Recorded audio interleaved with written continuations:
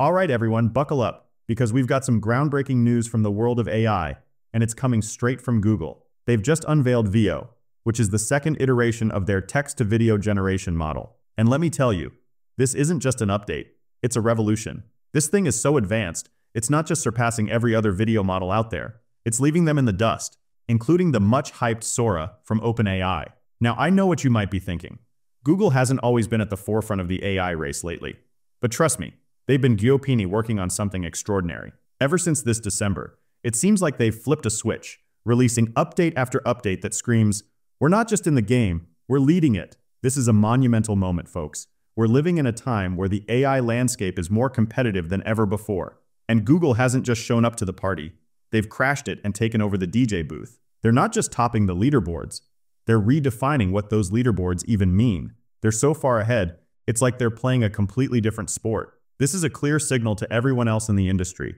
Google is back, they're serious, and they're setting a new standard that's going to be incredibly difficult to match. It is fair to say that most of these AI models are built using technology developed by Google, so it's no surprise they are reclaiming the throne. So what makes Veo so darn special? Well, first off, let's talk about the visual quality of the videos it generates. They're not just good, they're stunning, captivating, mesmerizing even. But it's not just about being a pretty face. The real magic lies in the benchmarks, the cold, hard data that shows just how Veo stacks up against the competition.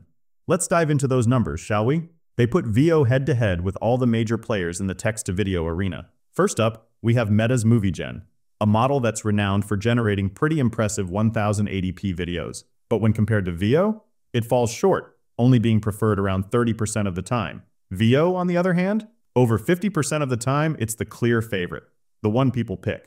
Minimax, another strong contender, a model that's been making waves.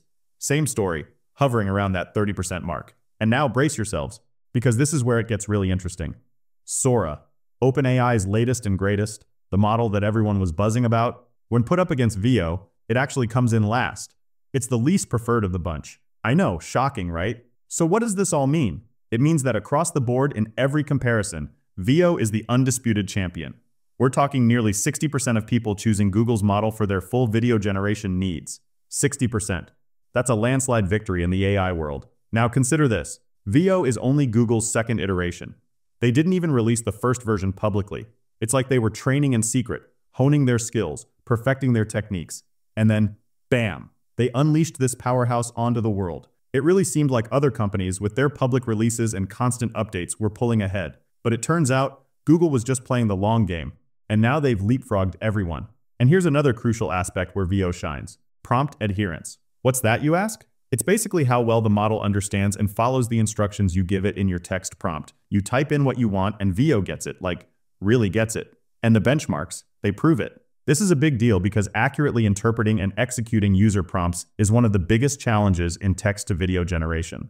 Now let's get into the really mind-bending stuff: physics. This is where Veo truly sets itself apart. You see, most AI video generators struggle to depict the physical world realistically. They have trouble understanding how objects interact, how gravity works, how materials behave. This often results in videos that look off, unnatural, sometimes even disturbing, with things warping, floating, or just generally not making sense. But Google? They've cracked the code with Veo. They've done something truly innovative with its underlying architecture. We don't have all the nitty-gritty technical details yet, but whatever they've done, it's revolutionary. Let me give you a concrete example. They show this video of a tomato being sliced, and it's so incredibly realistic, it's almost uncanny. You can see every subtle movement, every tiny vibration as the knife cuts through the flesh. You can practically feel the texture of the tomato, the way it yields to the blade. You see the juice glisten, the way the light reflects off of it. And when the slice is separated and placed onto the other half, it settles perfectly, with just the right amount of give. It's like Veo has an innate understanding of how objects behave in the real world, an understanding that goes beyond mere programming. I'm genuinely baffled as to how they achieved this level of realism, but they did, and it's a game changer. And then we have liquids, the bane of computer graphics artists everywhere. Simulating liquids realistically is notoriously difficult. It requires immense computational power to track the movement and interaction of countless individual particles, each one influencing the others. It usually takes hours, even days, to render convincing liquid simulations. But Veo? It handles liquids with such grace and accuracy, it's almost unbelievable. They showcase examples with two very different liquids, coffee and syrup. In the coffee pour, You see all those subtle nuances, the swirls, the eddies, the way the light dances on the surface as it fills the cup. It's mesmerizing to watch. And then there's the syrup, thick and viscous, flowing at just the right speed, realistically pooling and spreading as it's drizzled. There's another example of coffee being poured from one glass to another, and it is so realistic that it's hard to believe it is AI generated. The way the coffee moves between the two glasses, the way it jiggles when the glass is put down on the table, all add to the realism. It's not just that it looks right, it feels right. This kind of liquid simulation is a testament to just how advanced and sophisticated Veo truly is. It demonstrates a level of coherence that's simply unmatched in the current AI landscape. But Veo isn't just about mimicking reality with painstaking accuracy. It's also capable of generating the fantastical, the imaginative, the downright bizarre. Take, for instance, the example of a sitcom where all the characters are potatoes. Yes, you heard that right, potatoes. Now, I'm not sure why anyone would want to create a potato-based sitcom, but that's beside the point. What's important here is the character consistency. Throughout the video, the potato characters maintain their distinct features, their potato-ness, if you will. They don't morph into other vegetables or start looking like something else entirely. This consistency is a significant challenge for many video generators, and Veo handles it with aplomb. And then there's this other example, a prompt that's so complex, so demanding, it would make most AI models crumble. The prompt is, a car going top speed through a road until reaching a waterfall, and then it gets to the waterfall and jumps off a mountain. Sounds like a scene from an action movie, right? Well, Veo generates this video where the car, looking sleek and realistic, races down a road, approaches a majestic waterfall, and then, in a moment of pure cinematic glory, drives straight through the cascading water, emerging on the other side before taking a death-defying leap off a cliff. And throughout this entire sequence, the car remains a car. It doesn't deform, it doesn't glitch, it doesn't turn into a random object. It maintains its structural integrity, its carness. This is a huge accomplishment because many video generators struggle to maintain object consistency, especially during complex actions and transformations. The waterfall itself is rendered beautifully too, with realistic splashes and refractions. I know. For those of you who don't spend your days tinkering with these cutting-edge video generators, it might be hard to fully appreciate the magnitude of what Google has achieved with Veo. But trust me on this. This is a monumental leap forward. It's not just an incremental improvement, it's a paradigm shift. We're talking about a level of advancement that's akin to going from silent films to IMAX in a single bound. It is a significant step ahead of all of its competition. Let's take another fun example. They created a cinematic action kung fu movie, where the protagonist is, you guessed it, a potato. This potato is sporting a long black leather coat, and it's battling it out in heavy rain. And it looks good, surprisingly good even. The rain effects are realistic, the potato's movements are fluid, for a potato, and the overall scene is coherent and engaging. You would not know it is generated by AI. Honestly, if someone showed me this video without context, I'd probably believe it was some quirky indie film, not something generated by an AI. That's how good it is. Alongside Veo, Google also launched Imagen 3, their latest and greatest text-to-image model. And guess what? It's not just good, it's the best in the business, dominating the leaderboards just like its video counterpart. This further solidifies Google's resurgence as the undisputed leader in both video and image generation. It's like they're sending a message to the entire tech world. Remember us? We're the ones who invented a lot of the foundational technology that powers this AI revolution anyway. And now they're back, and they're flexing hard. Imagen 3 isn't just powerful, it's also incredibly user-friendly.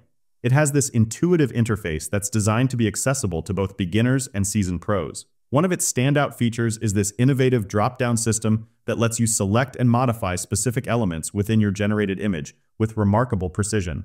For instance, they showcase this mind-bending example of a close-up of a human eye, and in the reflection of that eye, you can clearly see garlic bread.